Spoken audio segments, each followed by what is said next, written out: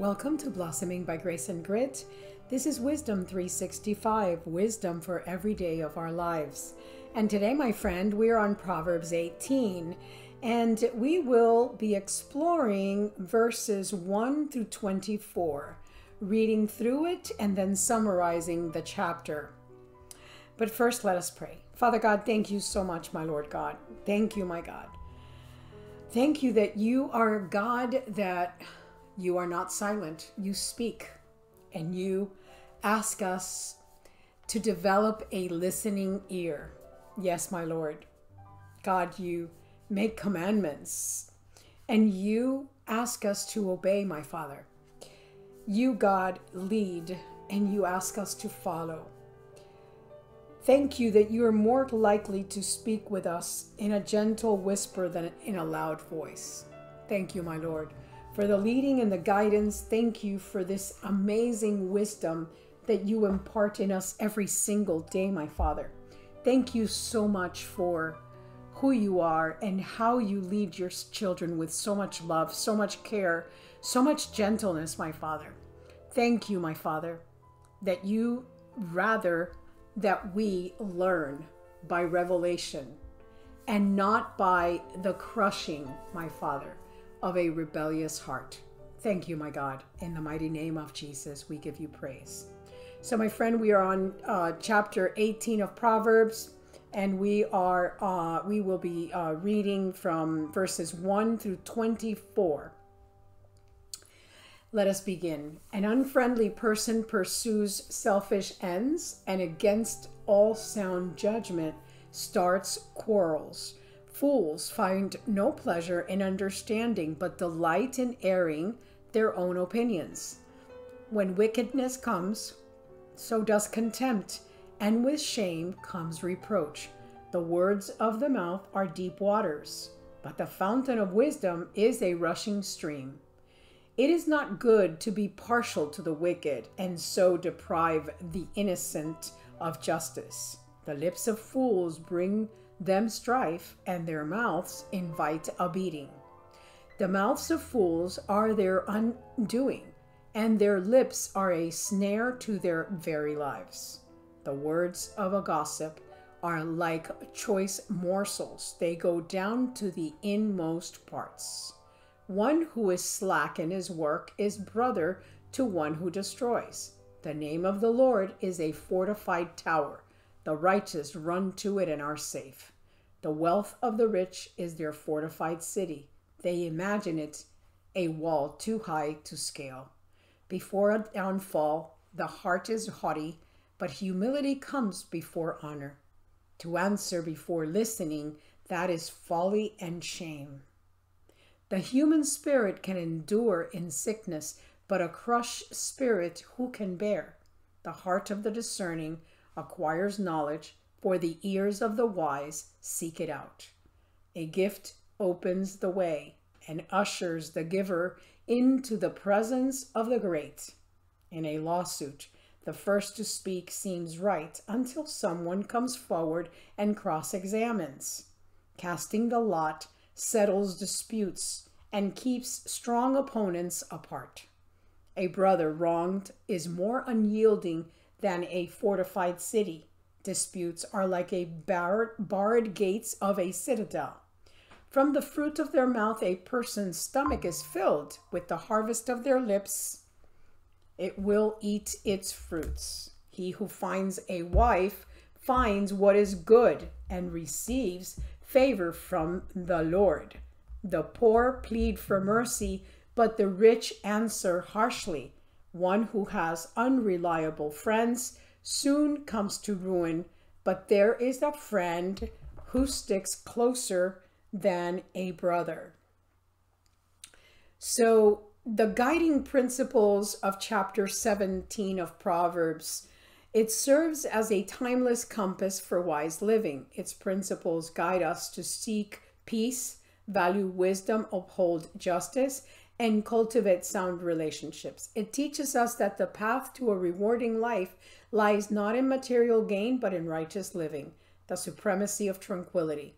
The chapter opens with a poignant comparison between a peaceful meal with little and a house full of feasting coupled with strife. The wisdom here suggests that contentment and tranquility supersede material wealth. This chapter encapsulates a rich trove of wisdom, emphasizing the power of words, the value of true companionship, and the importance of humility. It underscores that each individual has the power to shape their life and relationships through wise speech and actions. It reminds us of God's impartial justice and the rewards of seeking wisdom and understanding. The opening verses of the lines of or verses 1 through 2, it describes the individual who isolates himself out of self-interest and who has no regard for sound judgment. Such a person reveals their folly, demonstrating an unwillingness to understand and appreciate the wisdom of others. Wisdom versus foolishness found in verses 3 to 7. This contrasts the wicked and the foolish with the wise. The wicked bring disdain upon themselves, and fools are enslaved by their own words. Such foolish speech leads to ruin and traps the speaker.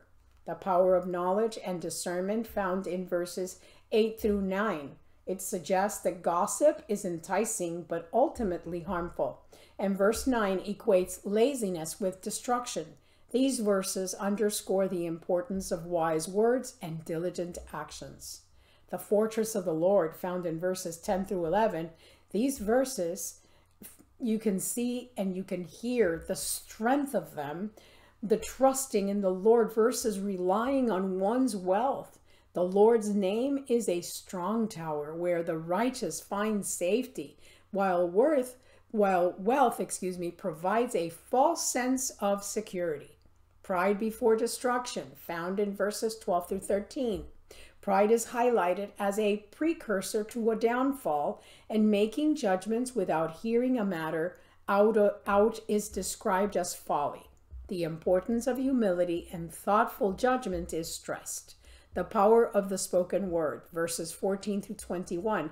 These verses delve into the power of the Spirit to endure sickness, the implications of understanding and discerning hearts, and the consequences of both wise and foolish speech. They emphasize the life and the death power of the tongue. The blessing of a true friend found in verses 22 through 24. And these verses highlight the value of finding a wife and the steadfastness of a friend who sticks closer than a brother. The significance of true companionship and marital bliss is underlined.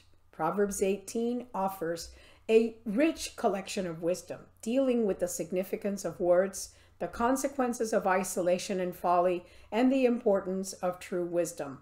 The chapter stresses the impact of speech, the perils of conflict, and the impartiality of divine justice. Thank you, my Father, in the mighty name of Jesus, your precious Son. Thank you, Father God. Thank you, Jesus, for your sacrifice, for your blood.